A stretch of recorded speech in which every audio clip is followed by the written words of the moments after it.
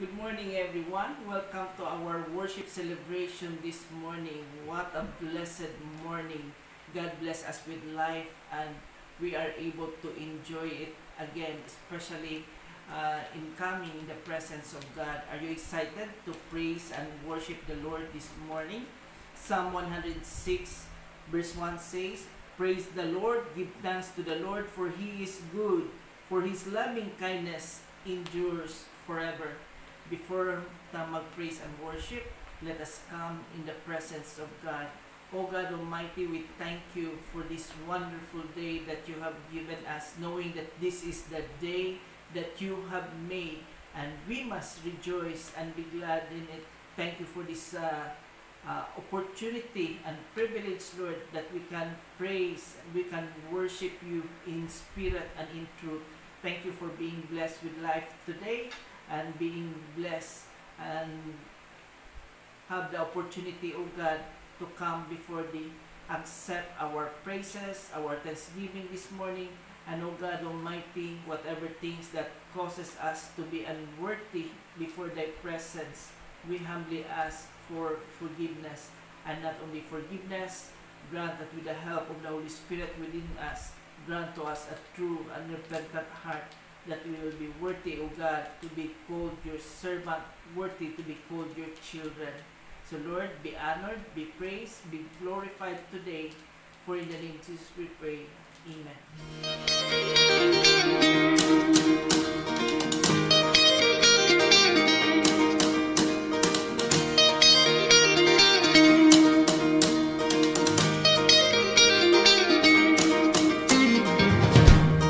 Every tribe will see your glory. Every nation bow before you. All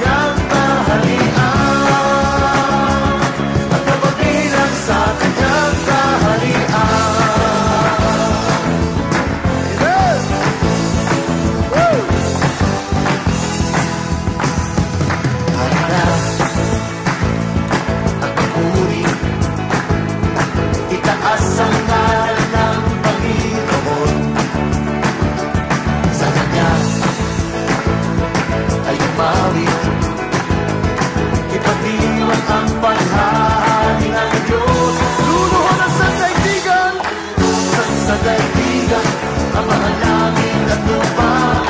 Si Jesus ay papahayag, siya ay Diyos na nakila. Isigaw sa lahat ng dako, panginig ang mga nilalang.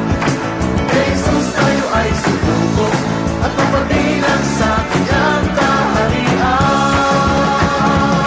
At mapabilang sa kanyang kaharian. Siya ang ilaw ng ating bayan. Siya ang ilaw ng ating bayan.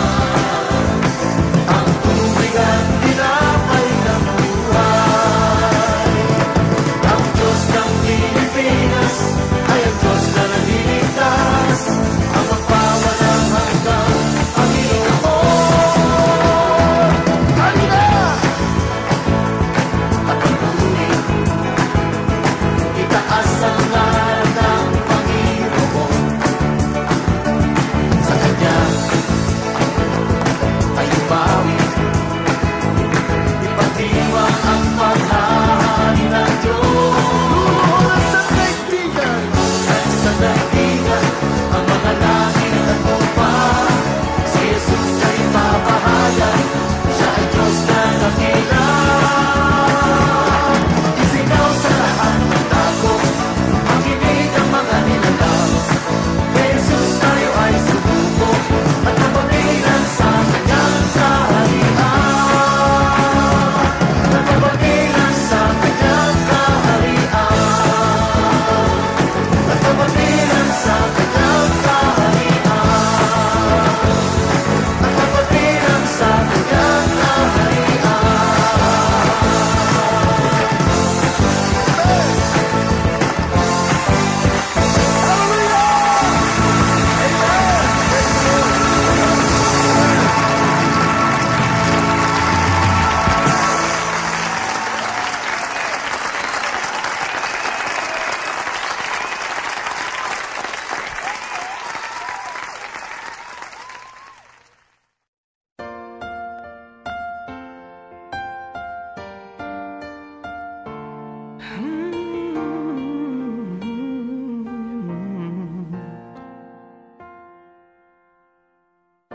Wala akong ibang itataas kung hindi ikaw, Panginoon. Wala akong ibang sasambahin ng oras ko at panahon, dahil ikaw ang nagbigay sa amin ng walang hanggang buhay. Karapat-dapat ka sa aming pagsamba. Sa kapangyarihan mo kami ngayon'y namamangha, at ang lahat ay lumuhod sa pangalan ni Jesus, dahil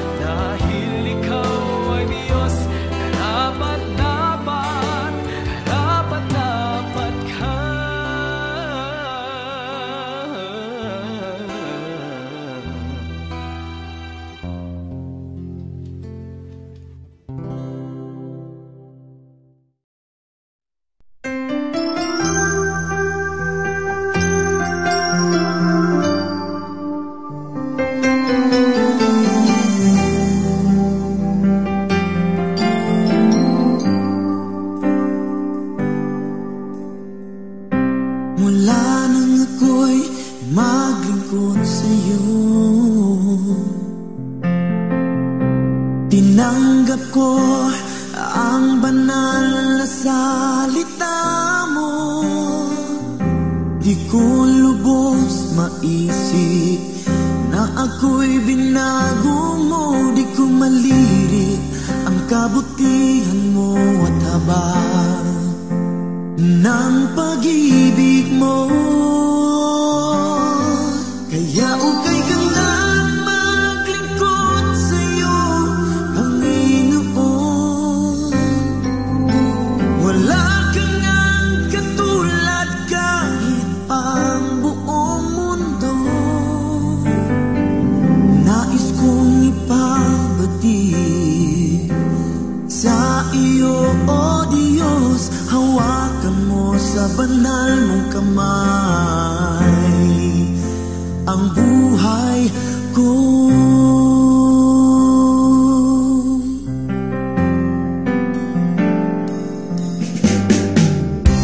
Mga gawa ko noon sa sanlibutan ay di ko na muli pang babalikan. Dahil sa pag-ibig mo, wala yan na akong magkakatawang makakahiling sa pangalan mo. Kaya ukay ka na maglingkod sa'yo, Panginoon. Wala kang ang katulad kahit pang buong mundo. Nais kong ipabati sa iyo, O Diyos. Hawakan mo sa banal mong kamay ang buhay ko.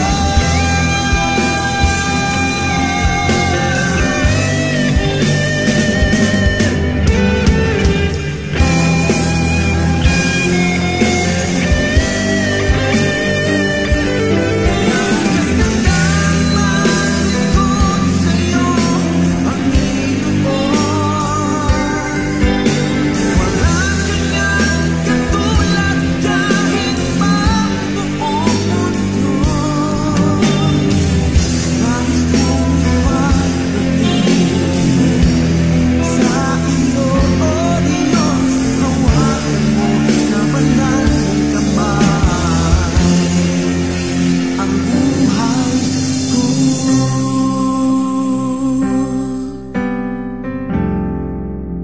Ang buhay ko.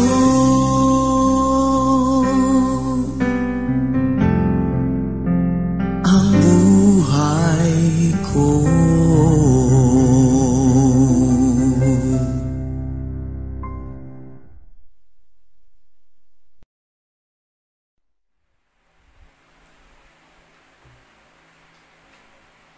Again, welcome sa atong panibahon this morning para sa atong mga announcement for the June birthday celebrant. Sa 19, Trixie Mahat. Sa 20, Marilyn Absin.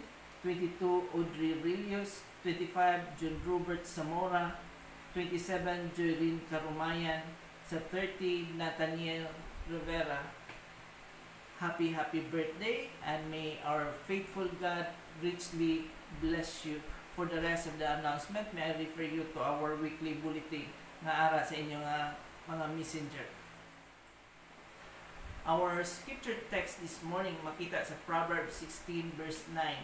It says, "In his heart a man plans his course, but the Lord determines his steps." Let us pray. Loving Father, as we are about to listen to your words, minister to each of us. Speak through your servant, I pray, and grant, O Lord, that we will not only be blessed with your word, allow that these words of yours, we will be able to apply it in our individual lives. Make these words of yours, O God, a blessing to us all. For this we pray in Jesus' name. Amen. So our text this morning talks about when a person, he may plan for his life, but at the end, It's the Lord who will determine his steps. Like Joseph, ang iyang mga utod, ang ilang planong ibaligya si Joseph para madula na siya sa ilang family. But when God intervenes, nakita natin ang kabuhi ni Joseph nagbag-o because God is at work, kag ang Ginoo wala gid nagapabaya sa iya, and we know that ang Bible naghamal gid everything will work together for good for those who love Him. That's why nag-asinso siya sa lugar sa Egypt nga sa diin nahimo siya nga second in command sa Pharaoh. So our message this morning talks about the believers' destiny. In order for Proverbs 16:9 to come into play in our lives must first be totally consecrated or sanctified unto the Lord.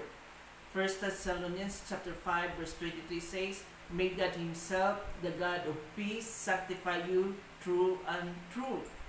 2 Timothy chapter 2 verse 21, "If a man cleanses himself from the latter, he will be an instrument for noble purposes, made holy, useful to the master, and prepared to do any good work." As you see, God's goal is for us to be totally, take note, the word totally, consecrated or set apart for His purpose and the destiny He has called us to. It is only as we are consecrated that we can be prepared, take note, for God's work in our lives and thus fulfill the destiny He has for us. In the Old Testament, vessels always had to be consecrated before they could be used for the service of the tabernacle or temple. So, una-una, God's purpose in the earth. God's purpose in the earth today is much more than just getting a bunch of people saved and going to heaven. Jesus is in the process of building a church in which the gates or the authority of hell will not be able to prevail against. So it is a church that is being designed to come into the fulfillment of all that the prophets have prophesied and to fully restore all that was lost in the fall. Ephesians chapter 5 verse 26 to 27 says, "To make her holy, cleansing her by the washing with water through the word, and to present her to Himself as a radiant church, without stain or wrinkle or any other blemish, but holy and blameless." That's why it's very important for us to be familiar with God's word, because it is our guide in living a holy life, a life that is pleasing, a life that is acceptable before God. And we have a responsibility to serve the purpose of God for our generation. Just as David served the purpose of God for his generation, so we must serve the purpose of God for our generation. Acts 13 verse 36 says, "For when David had served God's purpose in his own generation." So think of all the people in David's day that benefited from the kingdom blessings because David served God's purpose. So just think of all the people who are going to benefit from the blessing of the kingdom because we have chosen to consecrate our hearts to God for His purpose in this generation. So we must be like the sons of Issachar. 1 Chronicles 12:32, "Naghambal the men of Issachar who understood the times." So dapat balunta no ang panahon. We must be sensitive to the direction of God upon our lives. And imagine what a privilege that we receive the free gift of salvation. And if we allow ourselves to be used by God, also our family will receive that free gift of salvation. But as we hinder the work of God in our lives, then our family will be deprived also of that salvation. Now, second, distinctive marks of consecrated people. The following are various attitudes or characteristics that should be in the process of being developed in our lives. Siguro dapat lantaon man nato ng atong nga kabuhi kung ara na ba ini nga mga attitudes, ini nga mga characteristics nga makita kung makita ba ini sa aton nga kabuhi. If these qualities are in us, then we can be assured that we are pressing into the process of consecrated or sanctified unto God's purpose. As a result, we are in position to fulfill the destiny God has charted out for us. So our overall lifestyle must be first an example of being a living sacrifice. Dapat makita man sa aton nga kabuhi nga kita buhi nga halad. As born again, Spirit-filled Christians who have a destiny to fulfill, we are to present ourselves unto God as a living sacrifices.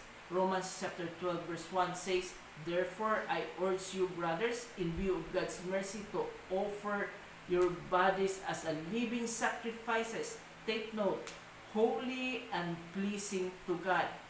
Naghambal gid ang Ginoo, "Be holy, for He is holy."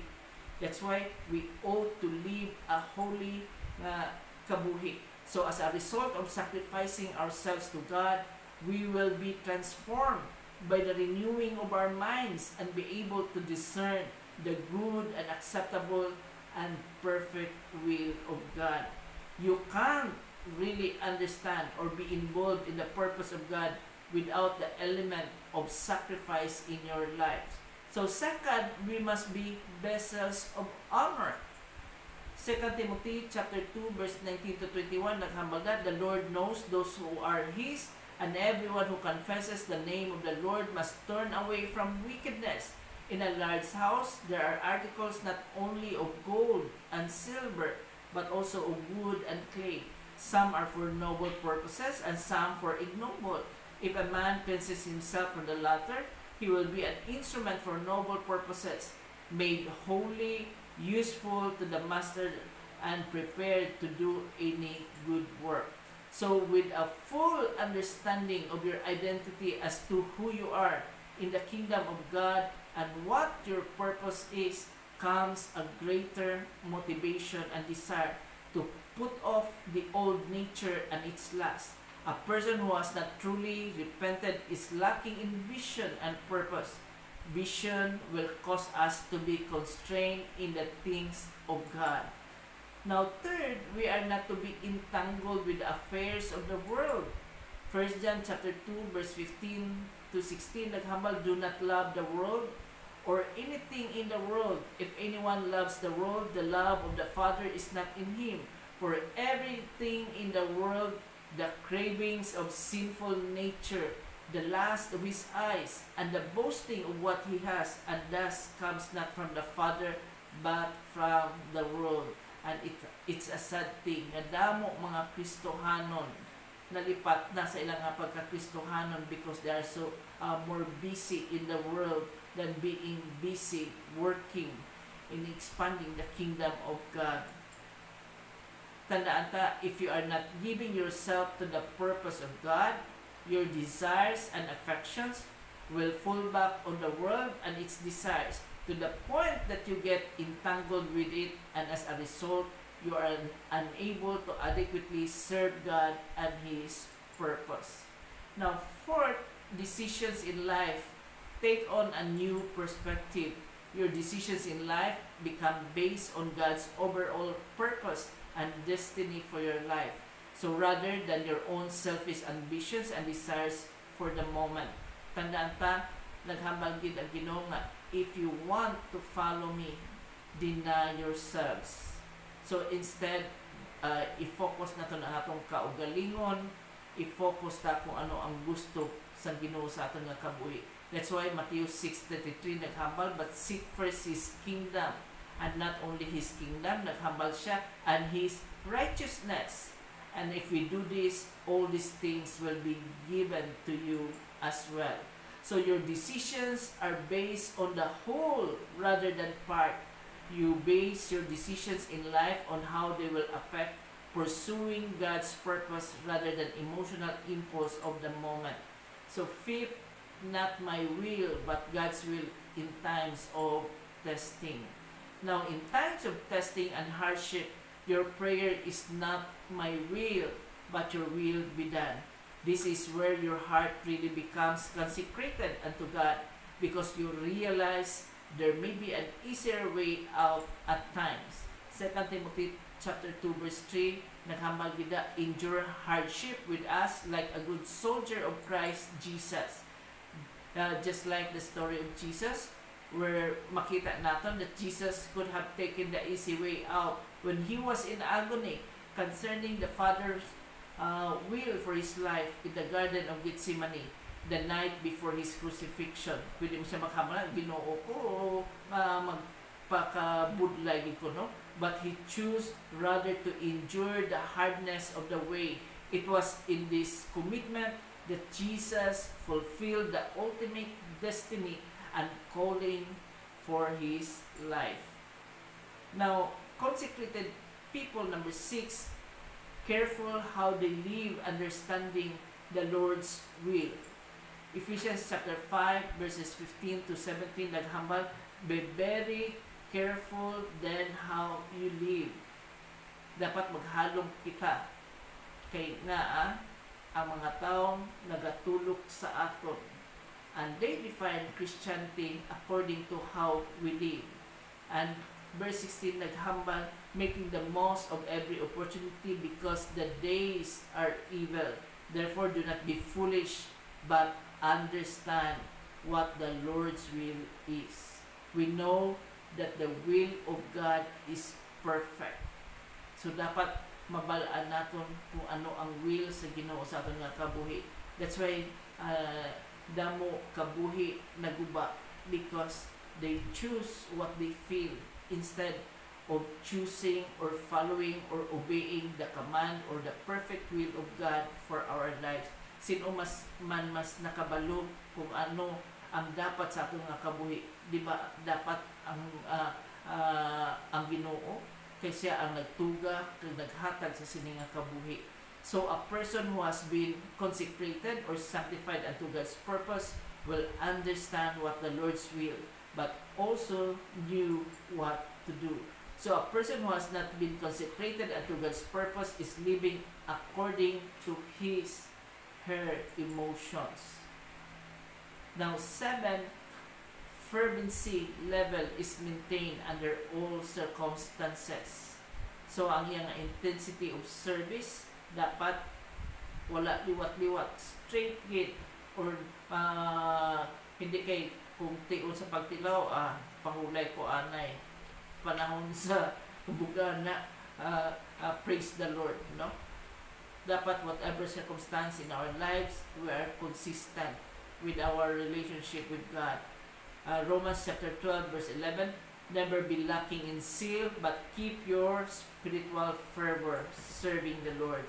So no matter what season or difficulty you are, maintain your level of fervency, because you know all things work together according to the purpose of God. Now, a consecrated person, 8, desires in God's will. Psalm chapter 40 verse 8, I desire to do your will. So there are many hindrances, hardships, trials, and oppositions that come our way as we journey through our destiny in God. It will take having a true desire in God's purpose and will to keep us on track, or to keep us from getting detoured along the way. So, there is 9, genuine desire in giving to God's purpose. Because King David had set his affection on the house of God, he found himself giving over and above all that he had actually prepared to give.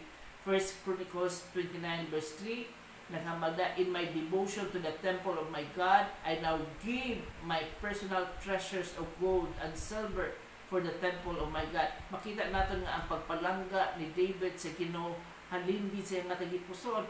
Just like when we are in love, it's our joy to give, and it's not a burden. And this is how in love David sa Ginoo, he is willing to give the best for God.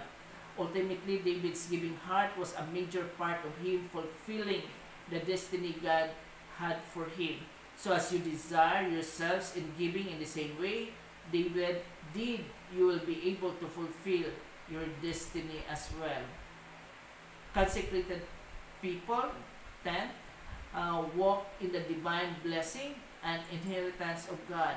Acts 20 verse 32, naghambal, I commit you to God and to the word of His grace, which can build you up and give you an inheritance among all those who are sanctified. So as long as you continue to pursue God's purpose for your life, you will be walking on the path where all of His treasures and inheritance are available to you. You will need your inheritance and God's blessing to fulfill the destiny God has for you.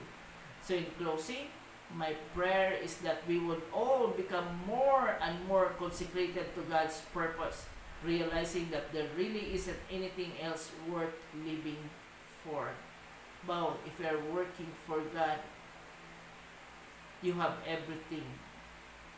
Because God is the source of everything. Kag siya na ang pinakanami nga amo nga serbisyuhan. Kay nagapromisa gid siya na hindi siya magpabaya sa aton. And when He is with us, then who can be against us? So we each have a destiny in God to fulfill. The question, do you want to give your life for it? Tandaan ta, we have only one life to live. Gabay pa that we will follow what's God's will for our life. Tandaan ta nga ang Ginoo ang naghatag sa sininga kabuhi, gabay pa nga magakabuhi kita in accordance to His will. Amen. Let us pray.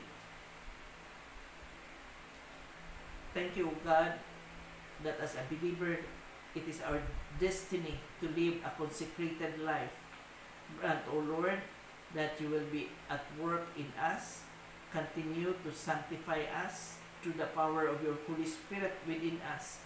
Transform us in the person that you want us to be, and allow, dear Father, that upon this life, you will be greatly be honored and be praised. That through this life, Lord, that you have given us, it will be used for your greater glory and honor.